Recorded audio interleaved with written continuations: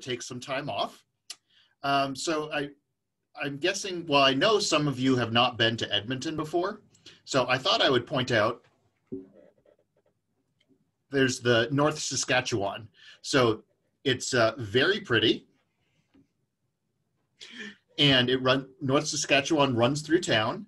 And on the North Saskatchewan is, focus, there we go, is what was called the Edmonton Riverboat, is now the Edmonton Queen.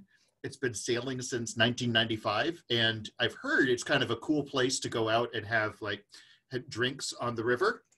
And that's actually walking distance from my house, but I've never been, in part because at least one time, the winds were bad and it had to get towed back to the docks. So it actually took people I think it was 12:30, so just past midnight before they actually got off the boat. So I actually haven't ever been on it, but I've heard it's very nice. And it seems like it would be a fun thing to do, especially after COVID. So when you get to town and are looking for something fun to do, I can highly recommend checking out the North Saskatchewan River. Okay, so let me try to share my screen now. Okay, so welcome back to week 2 of our class. I'm glad you all are here. This week, we're going to be delving a little more into human and AI interaction.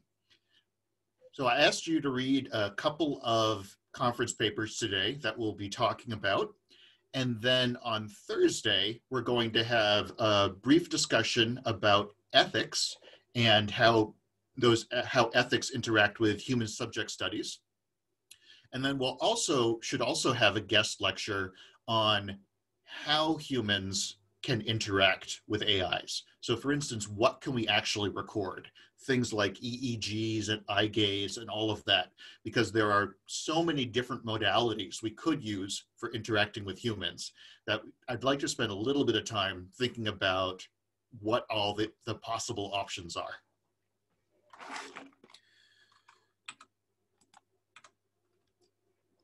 So for today, I'd like to briefly review take-home points from Corey's talk last week.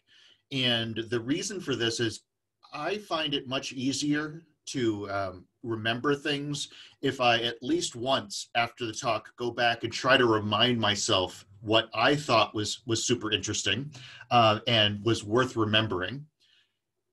And so I went through and did this yesterday. Hopefully you'll find this interesting and useful, but also please do jump in when you notice things that I've forgotten or things that you think are particularly relevant. And then we'll talk about the 2 papers that were assigned for reading today. And then if there's time, we'll also talk a little bit about possible ways of grouping people in projects. And by this, I just mean trying to help you find other people that could either work on a project with you or that could work on a project that's kind of adjacent to yours so that there are groups of people you can bounce ideas off of, so that if you want to work on a project by yourself, there's also other people you can still brainstorm with because you're working on something somewhat related.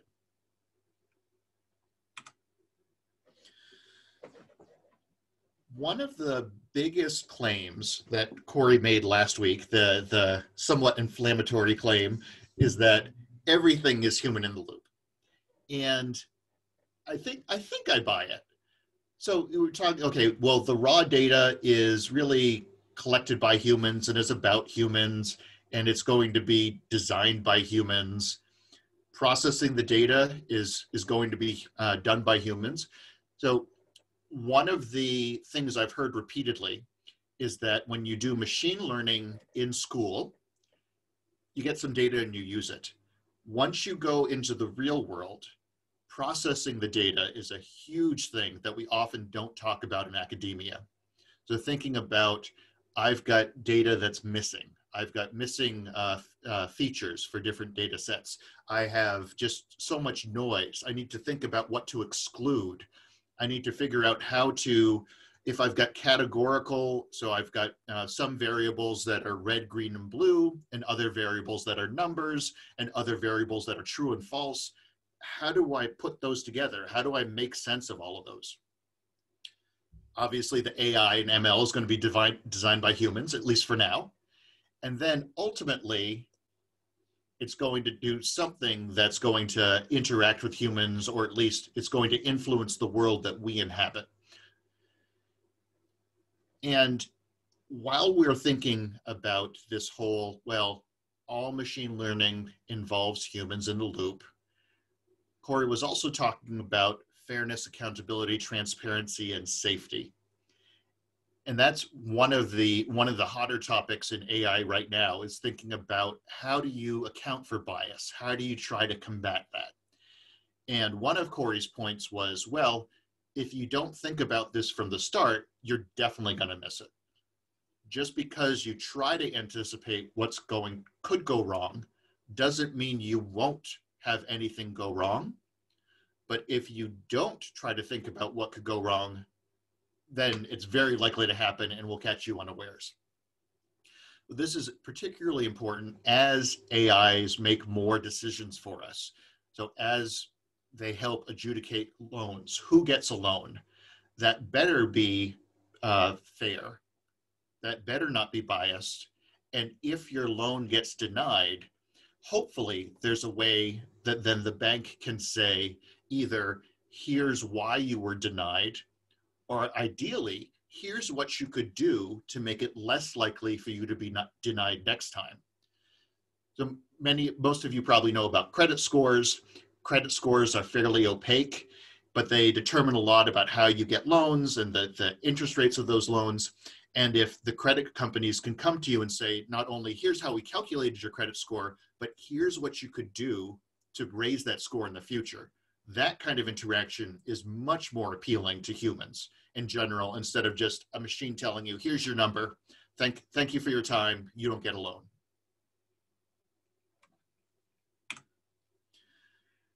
So Corey talked about this kind of three-phase system where there is the design, develop, analyze, evaluate, iterate, and then deploy and disseminate. So for this class, I think what's most important, what we're going to be spending, the first month or so of the class is really in this design phase, figuring out what we want to do. You've got this end of term project. What are you going to try to do?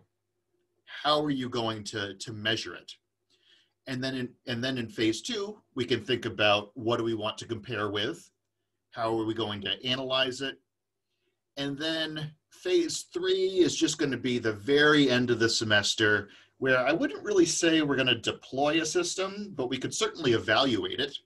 And then in the final report and the final presentation, you're going to have to communicate this to other people in the class and explain how you made some of these design decisions and what you found out. So I think this 10-step framework could absolutely be something that we use to guide how we do these pilot studies in the class.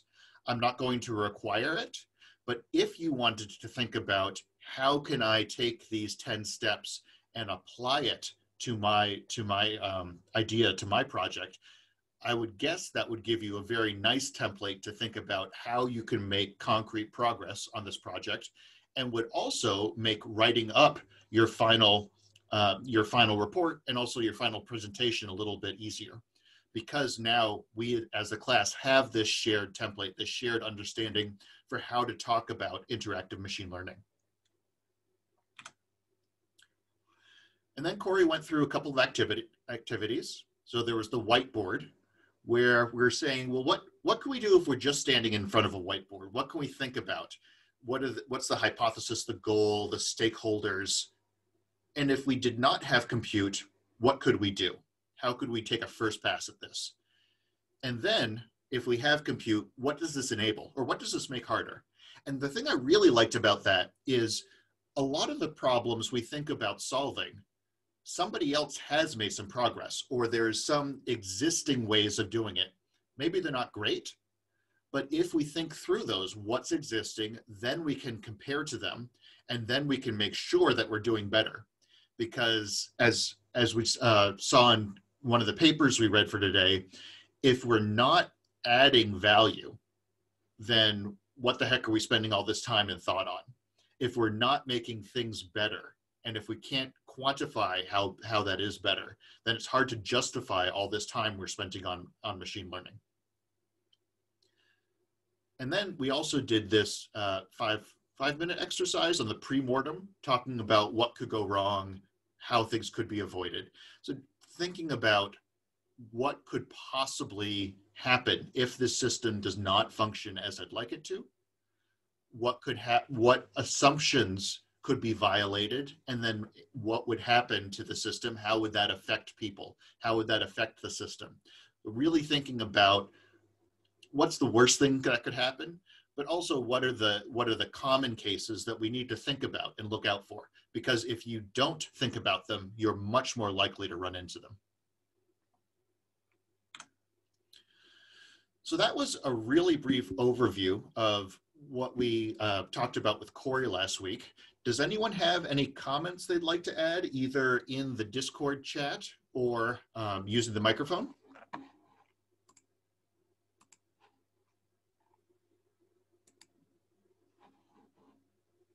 I do see someone's typing, so I'm going to hang out here for a second.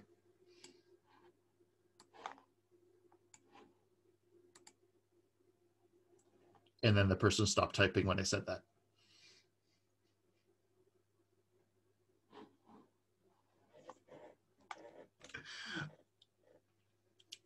So hopefully people, I found Corey's talk quite, well, amusing, entertaining, but also really insightful. But I'm a bit biased because I've known Corey for years and like his style. Hopefully other people also found that interesting. Like I said before, throughout the semester, I'm going to try to get additional guest speakers come in to not only switch things up, but also because they bring outside perspectives that they can represent themselves much better than I can necessarily represent them. All right, enough stalling. So the first paper I asked you to read was from about 21 years ago, Principles of Mixed Initiative User Interfaces. So the thing I want to emphasize here was the mixed initiative bit. So thinking about if you go into Excel, it's really you doing everything. You are telling this program what to do, and it is supporting you. And really, we want to get more to the point where we have more of a collaboration, where the software or hardware can help anticipate you and can help you to achieve some goal. That is not just the person driving, but it could also be the software taking initiatives, the software helping to drive the process to getting towards some desired outcome. So for those of you who haven't spent a lot of time reading papers, I thought I would take a little bit of time to kind of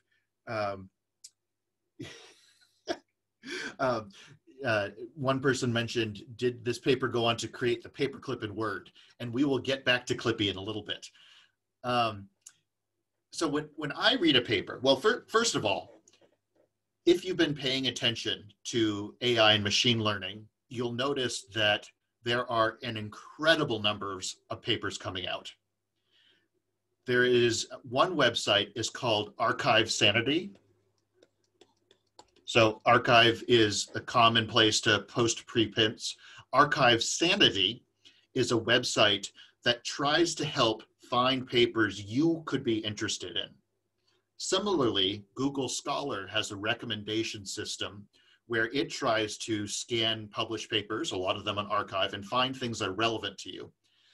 And I find myself needing something like this, because if I just do a keyword search for reinforcement learning, there are so many new papers every week, there's no way I can keep up. So let's say maybe once a week, let's say I've got 10 papers that I might be interested in. I can't read those 10 papers. I just don't have time. So what I personally try to do is look at the authors and the abstract, so to try to get a sense of the paper.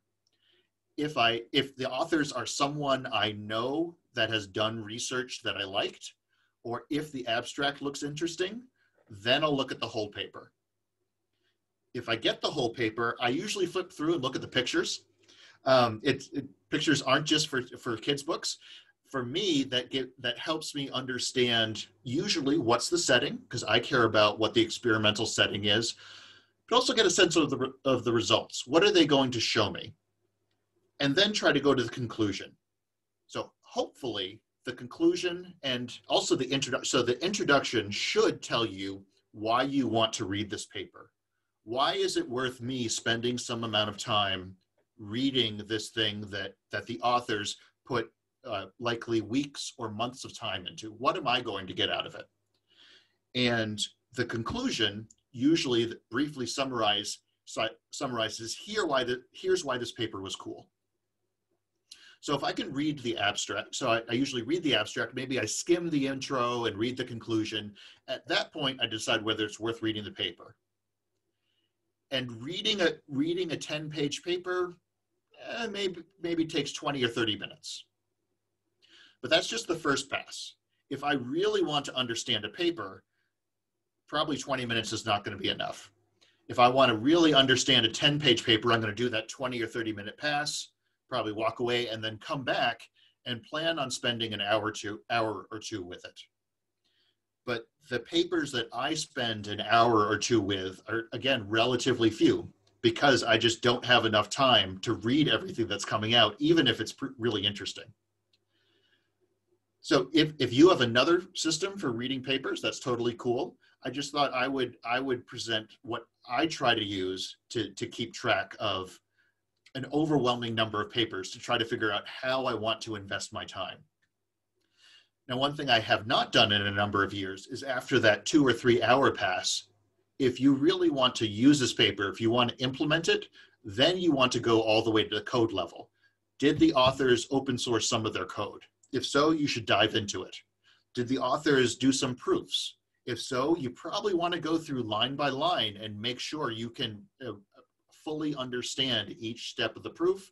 Or if they say, if it's just a proof sketch, going and trying to fully understand that proof can be really useful. Similarly, in my 20-minute pass, sometimes in the 2-hour pass, I kind of skim over equations. That's because I personally do a lot better with English text rather than equations. But if I'm going to really fully understand a paper, if I'm going to re-implement that, if I'm going to use this technique, I better be able to fully explain that equation to somebody else who hasn't read this paper. So when I assign reading, I am not necessarily expecting you to take that 2 or 3 hour pass on each of the papers. If you found the paper particularly useful and wanted to use it for your project, then it might be worth your time.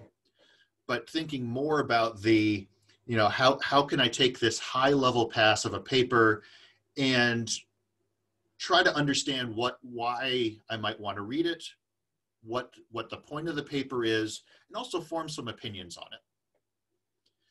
So I was trying to think in prepping for this lecture, trying to think about what is important about a paper. So trying to figure out, what are the take-home points? What did the authors try to make you remember? And then personally, what did you like or dislike? Newer students will typically read a paper and then just kind of absorb it at face value. But it's an important skill to learn that papers are not perfect. So you need to be able to pick apart what could have been better, but also recognizing that actually some parts of some papers are really awesome. And maybe not at a cocktail party, but maybe at a gathering of nerds, it's something you might want to point out because other people would find it particularly cool. Or something was particularly interesting. And another thing is, a lot of papers say, here's what we did, but here's what we'll do as future work. And future work is often, here's what I'm going to say could be done so that the reviewers don't get upset at me for not doing it. And I actually have no intention of ever doing it myself. But future work is a great place to get ideas. So if you're reading a paper and you see some future work that is interesting, write it down. Because at some point, you are going to have some extra time, and having a list of projects that you found interesting means you could easily go to one of those. And even more likely, there's going to be a smart undergrad who's in their final year, and they come to your lab and say, you know, I'm really interested in what you're doing. What is there anything I could do to help you out? What do you think would be fun for me to do? And if you have this list of future work, then you can very easily talk with this student and say, hey, here's a project I never had time for, but here are the steps we could do together. And, you know, after a couple of months, 3 months, maybe this could turn into a paper. Or maybe after a couple or 3 months, we can do this preliminary work to decide whether it's worth going and investigating and turning this into a paper. So it's a very nice way to build collaborations and help younger students if you have this kind of list of projects that you found interesting, that are potential projects that either you've come up with or you've seen in the literature.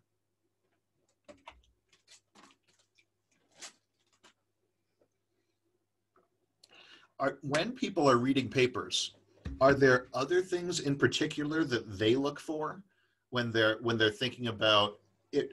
If I want to critically read a paper, what other things should I consider?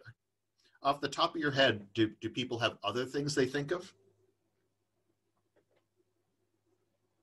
Oh, yes, limitations.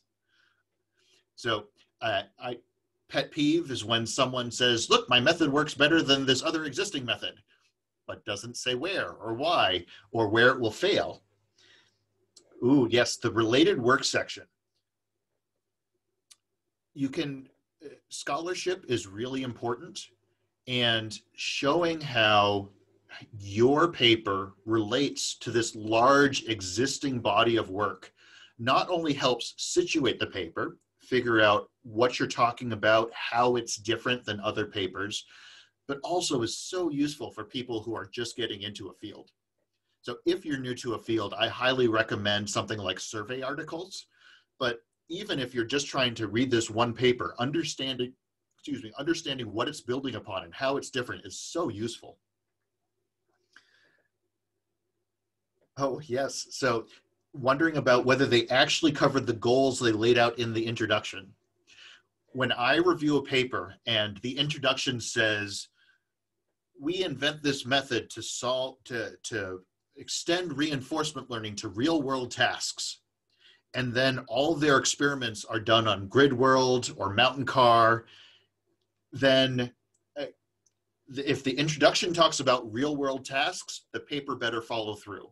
Similarly, if the introduction says, we show our method significantly outperforms other methods, and they don't run any statistical significant tests, that's a little annoying. If the paper says, we prove that our method works better, and then they just have a bunch of examples where their method empirically works better than something else, that's another pet peeve. Oh, interesting. One comment is alignment between the pilot study versus what they claim. Yeah, so when they say, well, our experiments show that X helps a lot, and actually, well, the pilot study just kind of suggests it might help. And it's really hard. If you say, my method lets the agent get more reward in Mario, that's very different than saying, my method outperforms state of the art.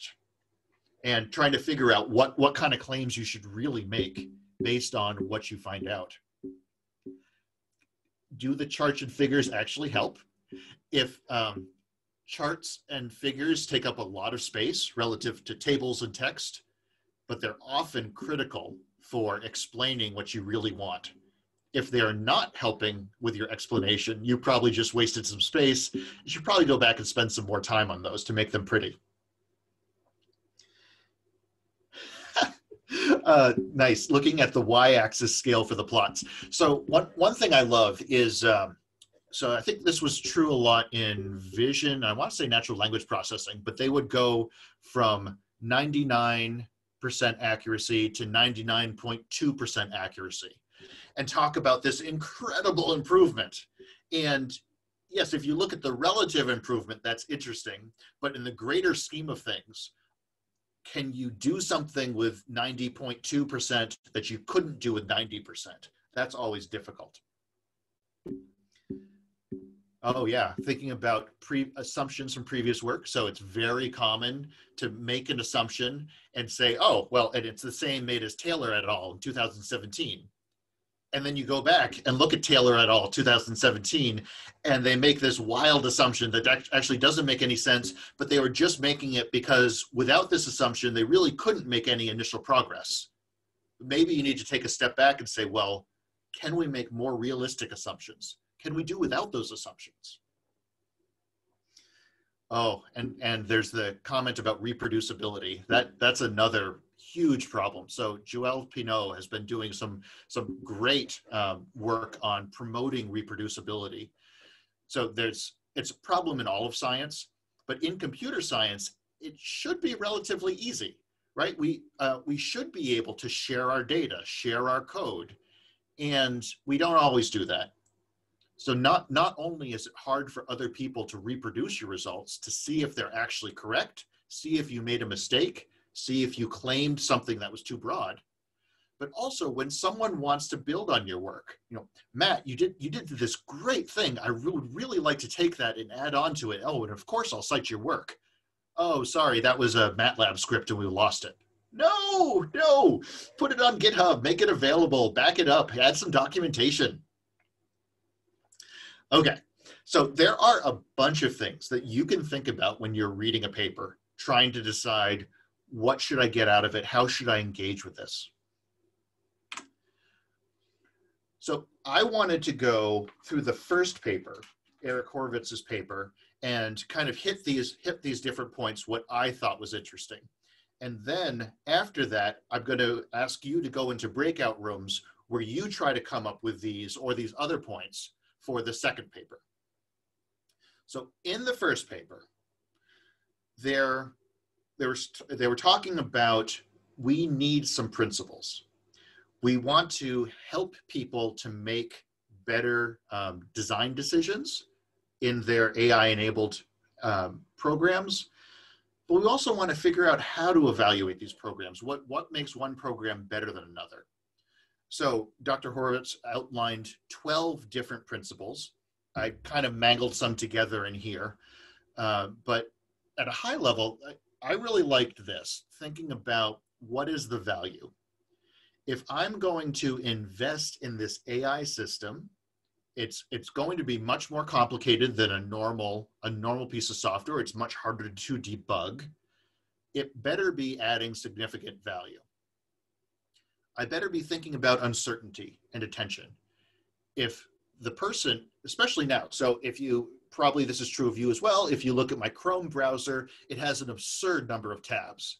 And that's only one window. I've got multiple Chrome windows with multiple, so the chances of me paying attention to any particular open Chrome tab is actually pretty small. And then we've got multiple windows because now we have big monitors, and what is the user even paying attention to? And then thinking about the cost benefits and uncertainty. So again, if I take an action, what's the possible benefit to the user? What's the possible detraction for the user? How might it hurt? And thinking about how to make this a dialogue. It's not a one-time decision.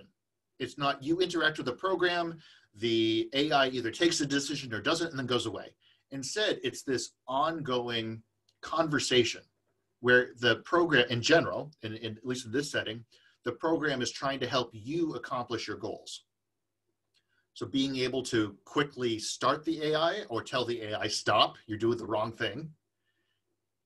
Collaborate in an appropriate way. Remember what the person was talking about. So if the person was just doing something having to do with setting an appointment next week, and now the AI suddenly brings up an appointment that's happening a month away from now, there may be some disconnect. And one of the most interesting things to me was thinking about the continual learning. So how the program can learn over time to perform better, either across all users or try to personalize for this one user. So has anyone actually seen Clippy? If you have ever seen Clippy in action, put a 7 in the chat. I remember, oh, this is awesome. I don't feel so old now. I was so excited the first time Clippy popped up and wanted to help me. You know, it just a little AI that could. And then it turns out he's the AI that couldn't. He's a great, I say he, it's a great example of a well-intentioned product which people found incredibly annoying because it would pop up at the wrong time and not offer value.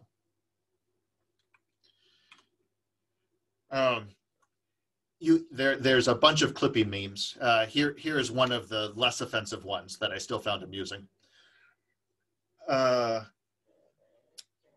So another thing that was in this paper that I liked is there was this case study. There was this ongoing grounding. So the paper has a bunch of abstract points. So these 12 guidelines are important, but it's really dry. So just like in Corey's paper that we read for last week, he had a bunch of principles. And I think those principles and ideas were really important, but it's hard for me to pay attention to those in the abstract. So being able to ground those principles and how to think about them in a particular case study helps you not only digest them, but also not only helps digest them, but helps you apply them and understand how they might be useful. And another thing that I found useful was thinking about the value of information or the cost of actions. So this was probably my favorite figure from the paper. Thinking about, I've got some kind of probability that the user wants to do something. And I could either take an action or not take an action. So I could either act or I could not act. And if I act and I do the right thing, I do well. If I do not act and I do the right thing because the user did not want me to act, I do the right thing. But then I might do the wrong thing. And I'm used to thinking about, should I act or not? And this paper does a really nice job of saying why it's not act or not, it's act or not given these two different settings. So there's actually 4 individual cases, not just should I act or not. So that was, in retrospect, it seems kind of obvious, but I liked this diagram, and I liked the way he changed the diagram over time, showing how this was a useful way of thinking about probabilities and utilities. So those I thought were the main take-home points. Other things that I liked and disliked, I really liked the talking about user attention. I think that would be really interesting for follow-up. So for instance, if you have, gaze tracking, you have some either a head-mounted or a thing in front of you that's trying to track where your gaze goes. So for instance, if the computer knows your gaze is on the other monitor, then the application that's on the monitor you're not looking at probably shouldn't do something crazy. Similarly, if you're tabbed off that window or you haven't interacted with that window for a while, that's probably something you should take into account. One of the things I'm personally interested in is related to attention, something called cognitive load. So for instance, if you are doing a difficult task, a good example could be coding. If you are coding something complex, you're often thinking about a number of different things. You're thinking about different functions you have, what are the variables you're changing, what's the high level idea, what is the algorithm or equation you're currently thinking about. And then if all of a sudden a ping comes in saying, hey, do you want to get dinner tonight? That's incredibly distracting. And trying to figure out how to allow someone to focus, but figure out, oh, actually, if that's my wife talking about I need to pick up my kid from school, that is something that should go through. And trying to figure out not just what is the user paying attention to, but could they multitask right now? And if they multitask, how is that going to affect their main application? So another example, if I'm just coding, maybe that doesn't matter.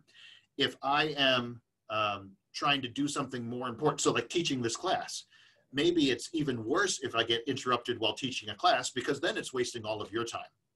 So trying to figure out what is the person doing? Could they handle another task? And what's the trade-off? What's the possible negative consequence if I interact? Also, I thought this paper was quite well written. It is very easy to focus on the science of the paper and not worry about the presentation. But in this case, I think both were good. I personally found the lifelong learning and customization very interesting. So there was that one curve where you looked at, where he showed how different lengths of email messages might correspond to different optimal times to pop up a scheduling notification, and trying to figure out, could I better customize that? So figure out, oh, if I get an email from my chair, I'm much more likely to read that whole thing before scheduling a meeting. Whereas if I get an email from a student, maybe I want to respond more quickly. And thinking about, how do I learn these probabilities? How do I learn these utilities? How do I figure out how much a dialogue or an update with this person would help and change things? I think that could be fine-tuned across the population, also for individuals. Let's see, and the final 2 points I had were thinking about, great, we've got these points, how could I use them? So thinking about, if I want to do a human subject study, which of these points could I use or argue that I don't care about, because I just want a person to help Mario learn to play the game faster? Another thing that could be extended for future work is, okay, we've got these abstract principles, how do we actually apply them?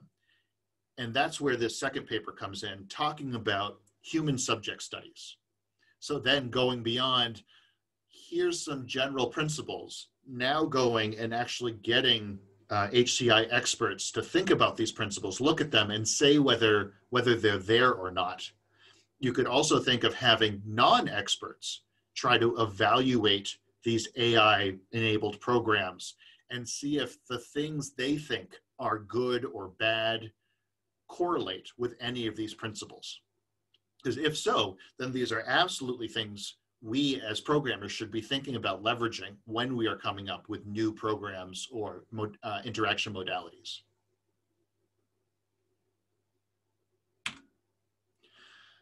All right.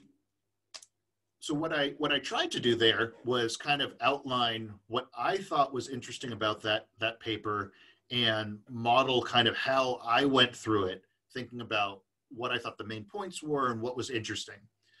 And now what I'm going to ask is that we go into breakout rooms and try to do something similar with the guidelines for human AI interaction. So could someone please take a screenshot of this and put it into the Slack window for everyone? So what I'd like to do is put people into breakout groups, and I would ask that the group elect one person as a scribe. That person's going to be responsible for taking notes, and will dump a bunch of notes into the Discord at the end of the breakout room. Thank you both. And the main thing, I'd like to go for a little bit longer this time. So I'd like to give the groups 10 minutes. The main thing I'd like you to do is summarize the take-home points for the paper. If there is time in that 10 minutes, you are more than welcome to go on to the next 3 points. What did you like or dislike? What was particularly interesting? What follow-up work was there? And in each of these groups, you are welcome to either, someone could say, well, why don't I be the leader? And that person could be in charge of leading the discussion and getting to some kind of conclusion within those 10 minutes. Or you could just go by consensus. I guess I can be the representative for group 2. Yeah, I guess the first conclusion that we came to was just, it was like the biggest takeaway we had was these 18 design guidelines. Like, they were really well thought, and how they might help just in HCI in general, and obviously with our projects. And then I guess we went into like more specific things with within the paper. We talked quite a fair bit about how they were super systematic about um, coming up with the guidelines, testing the guidelines, and also refining the guidelines down to the 18. Um, we thought the 4-phase iterative process was well thought and explained. Um, Dividing the categories was also nice because it gave a good way of quantifying things even further into just uh, categories to think about when you're, designing like a human agent system.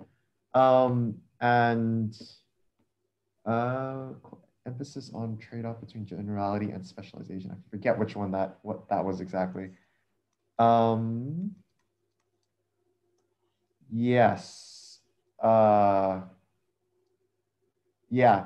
Sorry, I'm forgetting the last few points, but we talked a lot about how like they did really well in terms of the experiment design, and it was very well thought out, and how basically at the right before phase one, there's a nice little thing that talks about the two biggest takeaways from the paper, which were, sorry, let me try and find it again.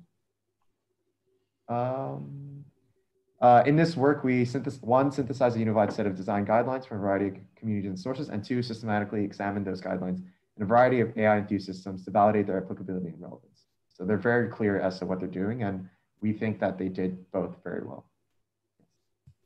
Awesome, thank you. Yeah, that's one of the things I like when a paper says, here are the contributions of the paper, and at the end says, here's how we made these contributions. Makes it easy to review and makes it easier to understand what you're supposed to get out of it. So then the next group, would someone be willing to talk through any of these that are different? The one that starts with main takeaways?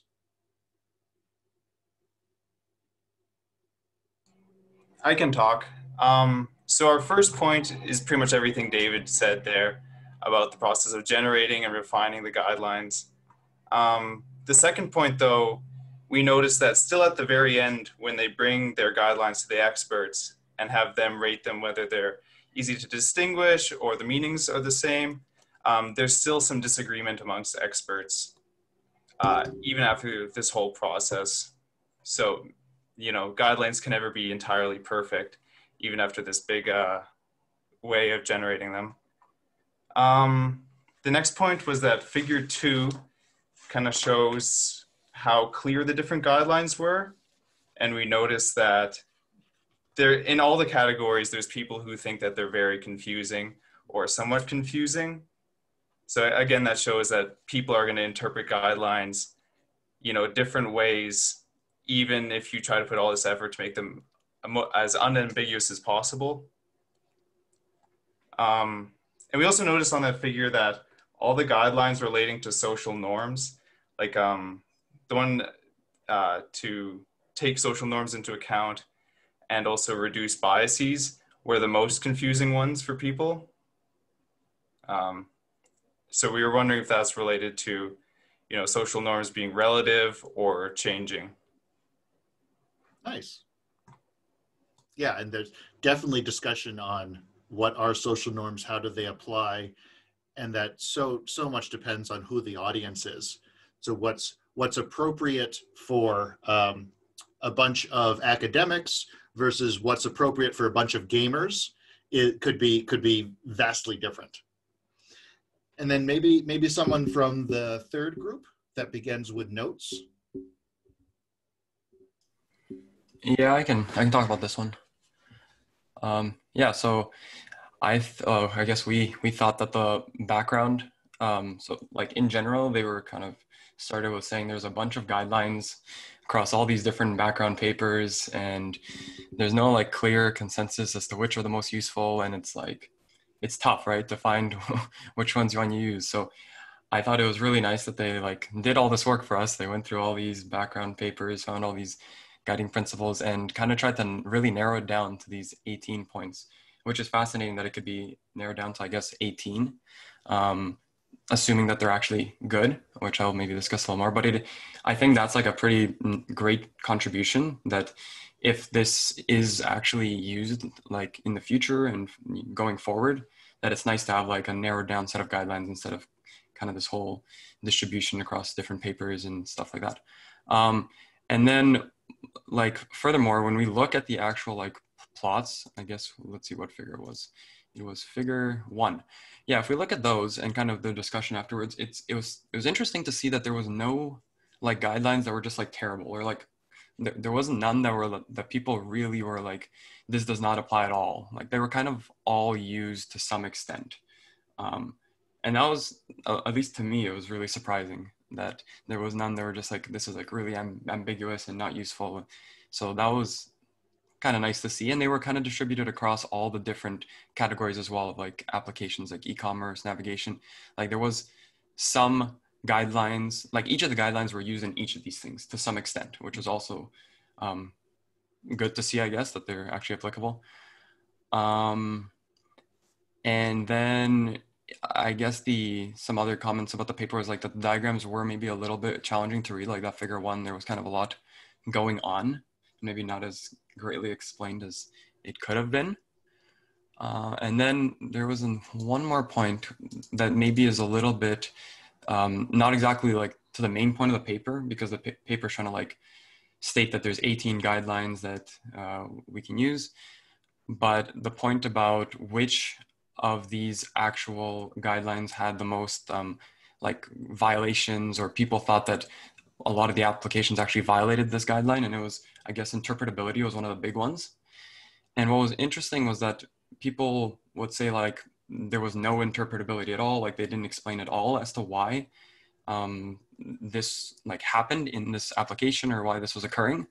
Or in some cases it would give you some interpretability, like suggest like, oh, this is the best route and you should follow this because of your previous behavior or something. But then the people they would want more information. So they would want more interpretability. And then the question is like, you can kind of go down this rabbit hole of how many whys can you ask about interpretability? And that becomes an interesting question as well. But I guess that's a little bit shying away from the main point of the paper, which is just to provide guidelines and not interpret which ones are being violated. And that's all the points. Thanks. Yeah, I personally am very interested in interpretability. One hypothesis I don't think has been tested, but probably should be, is that having different levels of interpretability should generally be useful. So if you say, why should I take this route? And then the nav app says, because it's the fastest. That's going to be more than enough for most people. But if you are interested, getting that next level, this is going to be fastest because this other route has lots of congestion right now. Or this is going to be fastest because my predictive algorithm says the time on this route is 20 minutes, the time on this other route is 25, but the time on the route I suggested for you was 17. So being able to drill down both based on your interest, but also your background. Because if you are a machine learning expert, you may want a very different level of explanation than my parents do. Or if I'm just in the car and I just want to get to McDonald's quickly because I am hungry and I want my chicken nuggets, then maybe I don't care so much about the underlying algorithmic details. And then, okay, so now would also be a chance for me to ask if anyone had any comments on other things that they particularly liked or disliked or found interesting, either via voice or in Discord. And I recognize I only gave you 10 minutes, so if you did not get to these, I won't be incredibly surprised.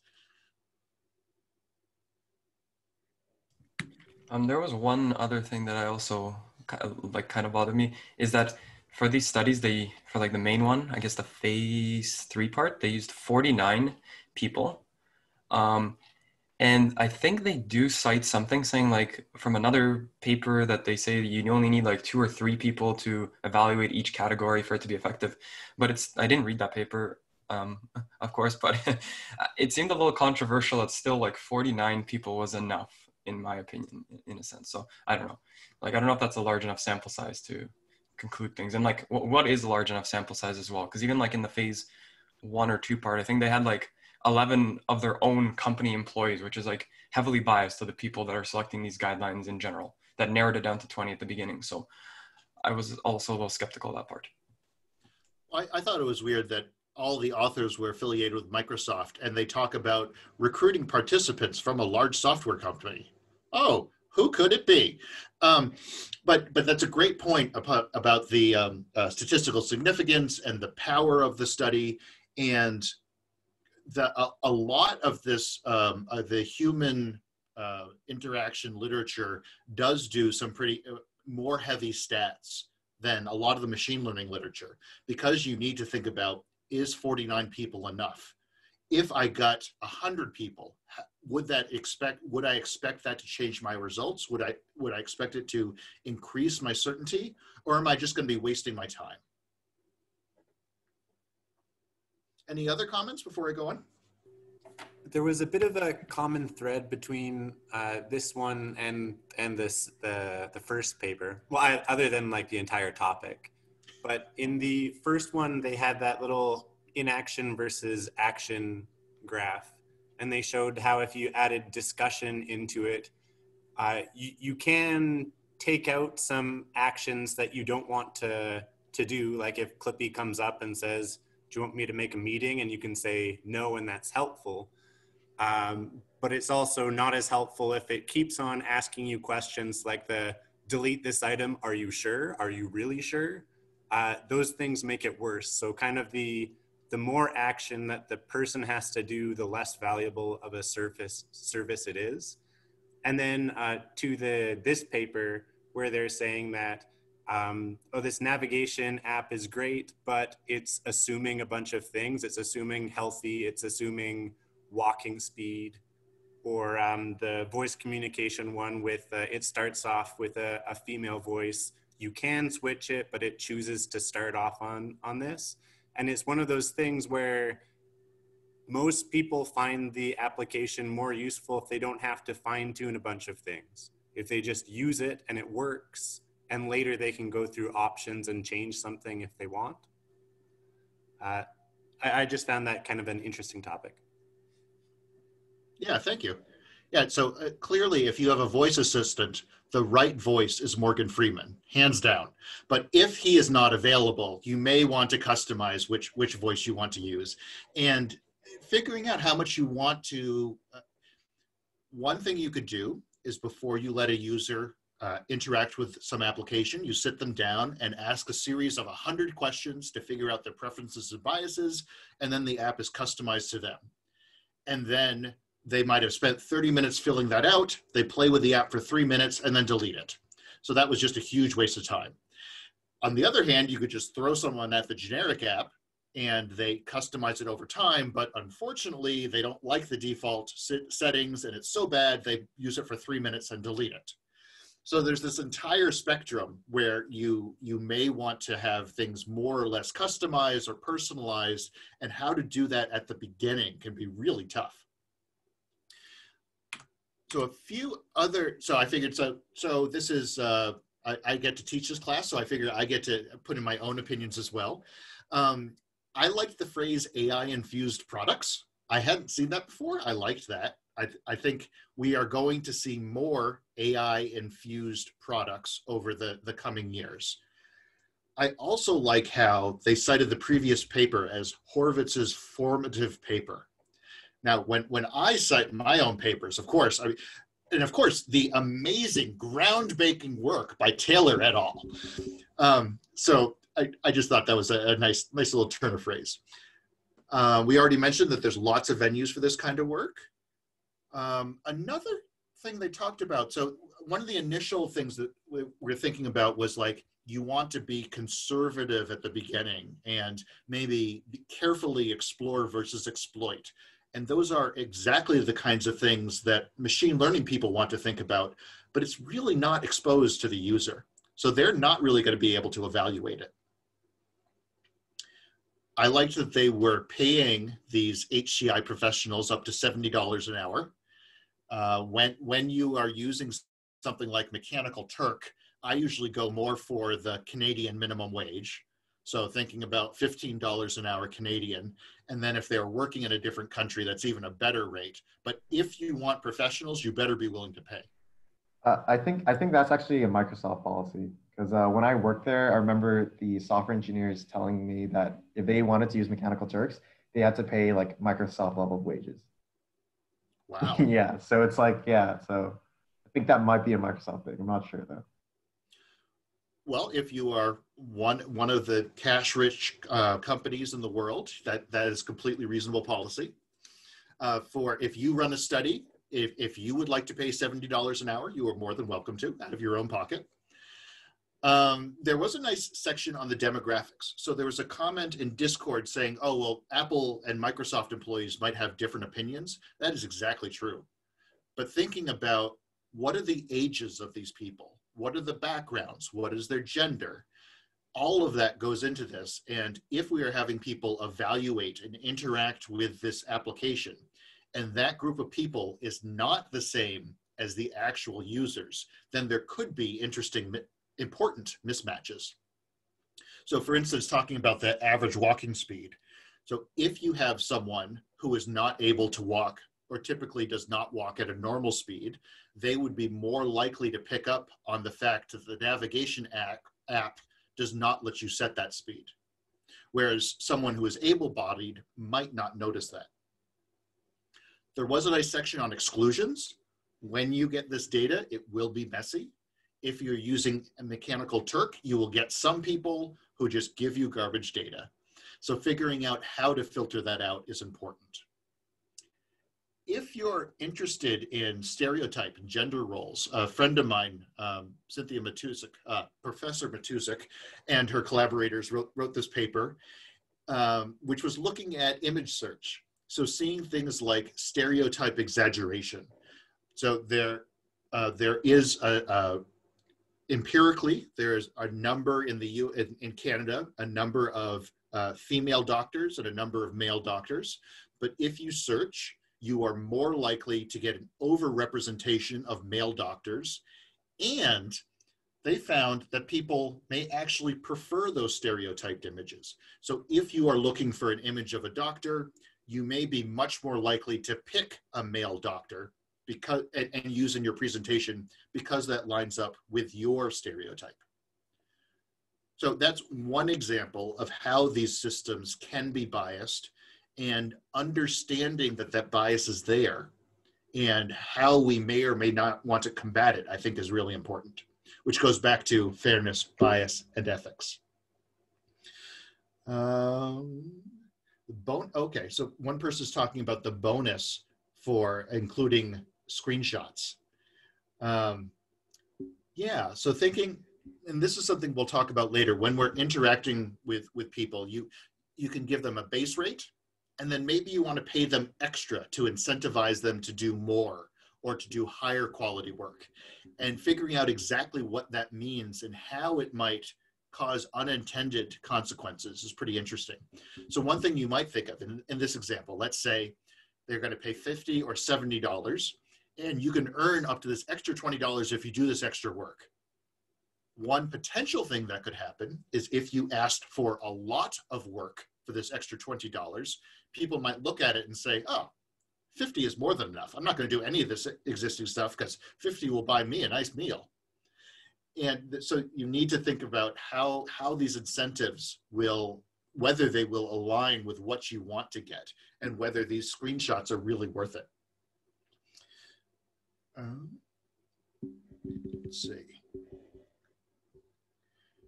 Let's see. I'm not sure I understand the application. Oh, I think they were with the screenshots. They were trying to say, could you show us examples of for a particular guideline, show how or where it was violated. So just coming up with those really concrete examples so that they would have these examples instead of just having the text.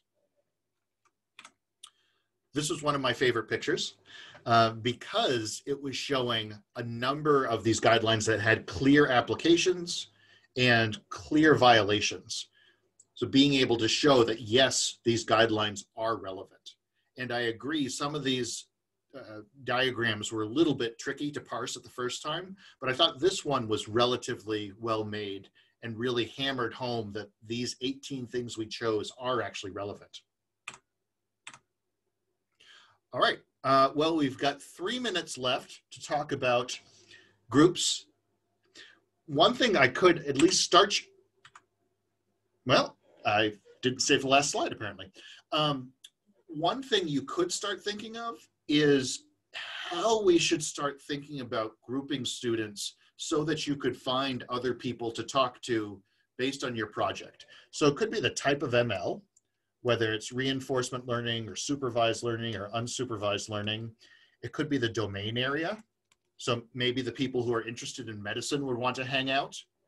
It could be the modality. So if you're talking about NLP versus classification versus a human giving rewards to an agent. That's not how you spell human. Human rewards. So if you have ideas, because we've got 35, 40 people registered for this class, I know that you will have overlapping interests, and I'd like to facilitate those discussions. Part of this will be helped when we do introductions, but if you think of other ways we could kind of form these informal groups, either having channels in Discord or just introducing you to each other, so that as you have more ideas, you can bounce them off of each other. As you find interesting papers, you can share them with each other.